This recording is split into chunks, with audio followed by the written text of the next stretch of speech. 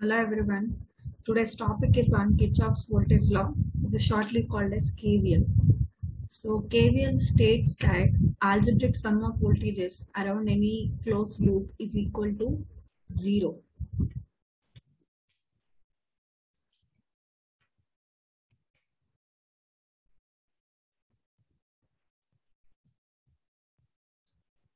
KVL states that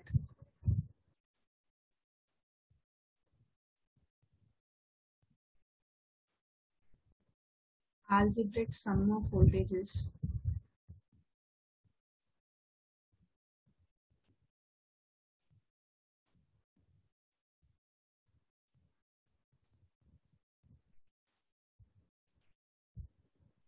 around any closed loop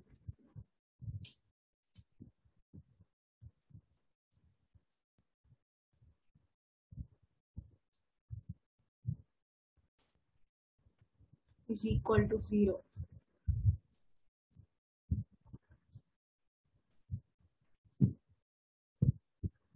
So mathematically it is represented as sigma m is equal to 1 up to m.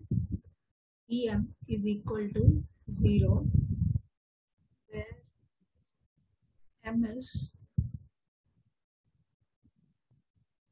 number of branches in the loop,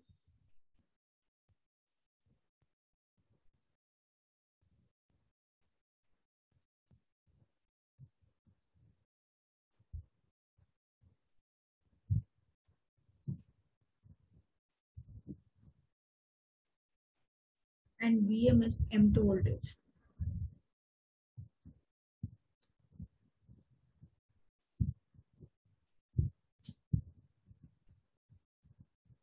Okay. KVL is based on law of conservation of energy, that is, energy is neither created nor destroyed.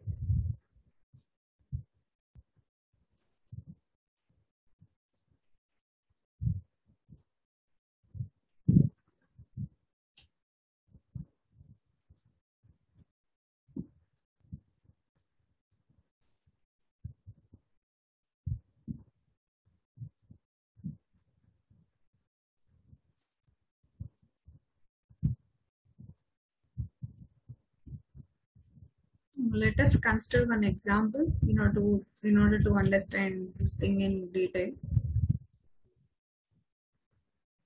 Taking a voltage source, let it be V1, then resistors R1, let the voltage crosses V2, V3, then another voltage source,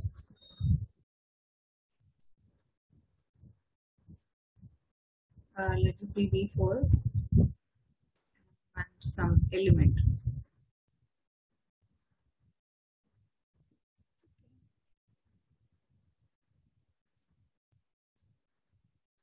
I am predefining the polarity signs.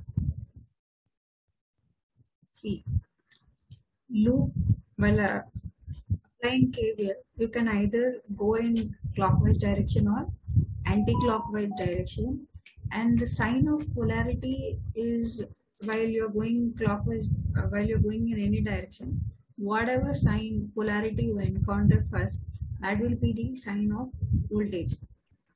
So if I now I'm assuming clockwise direction and I'm starting from V1. If you wish, you can start from V2 also. So what I'll get, what is the sign first I'm encountering here while going in clockwise direction?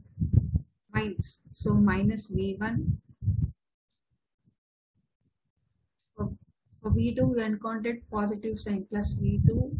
For you are encountering positive sign for V3 plus V3 is equal plus, and here you are encountering minus. So minus V4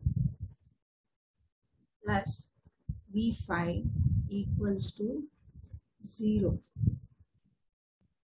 So what you will get, you can take V1 and V4 to the other side, you will get V1 plus V4 is equal to V2 plus V3 plus V5. Okay, or see, this is, you are going from minus to plus. This is voltage rise. Plus to minus, voltage drop. Here, plus to minus, voltage drop. Minus to plus, voltage rise. Plus to minus, voltage drop. Okay, so I can also write sum of, see, V1 plus V4. So sum of voltage rise is equal to sum of voltage drops also. So it is sum of voltage rise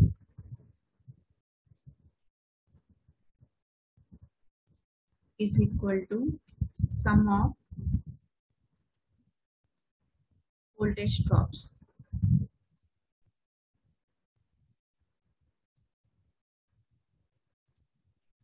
You can go in anti-clockwise direction also. So when you go in anti-clockwise direction, apply KVL in anti-clockwise direction. What you will get? Apply KVL in anti-clockwise direction.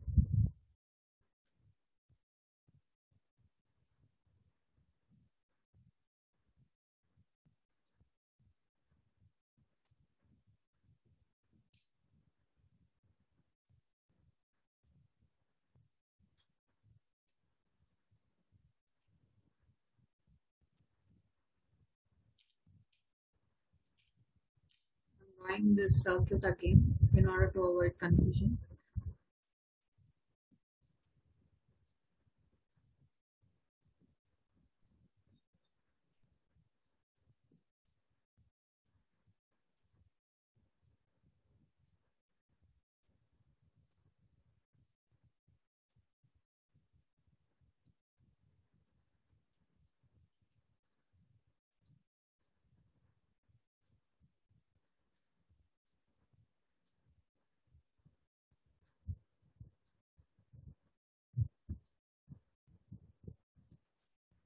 Okay, apply KVL in anti-clockwise direction.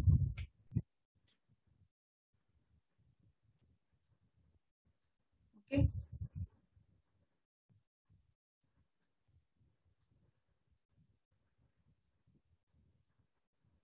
so I am starting with V4.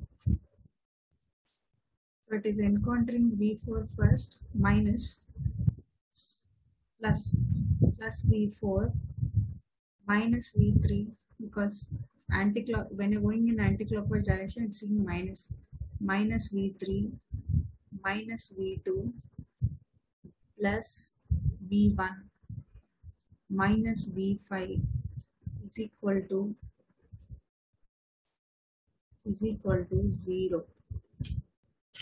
That is, again, you can write it as V1 plus V4 is equal to V2 plus V3 plus V4. You got same thing, whether you go in clockwise direction or anti-clockwise direction, you get the same equation only, but polarities will be changed, that's it. Now let us take a small example.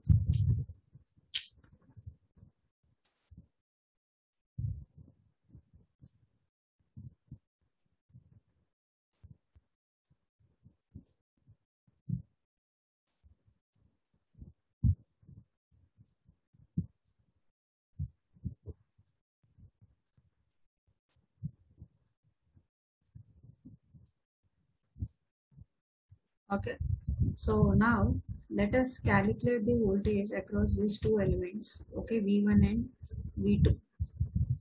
Apply KVL. We don't know see, if the current is entering the resistor, that sign convention is taken as positive. Now let us apply KVL. What will you get? Minus 10 plus what, V1 plus V2 equals to 0. Okay. But what is V1 from Ohm's law? This be current I into 2. That is 2I Similarly, V2 is 3I into 3, because same current is flowing, whatever current is coming out, same current is flowing through 2 ohm resistor and as well as 3 ohm resistor also. Okay, see, I is the current coming. We observe branch current is equal to the loop current here. So 3I, now substitute this, what will get? Minus 10 plus 2I plus 3I is equal to 0. That implies 5I is equal to 10. I is equal to 2 amperes. I is equal to 2 amperes. So substitute I here. V1 will get 2 into 2, that is 4 volts. And V2 is 2 into 3, that is 6 volts. Thank you.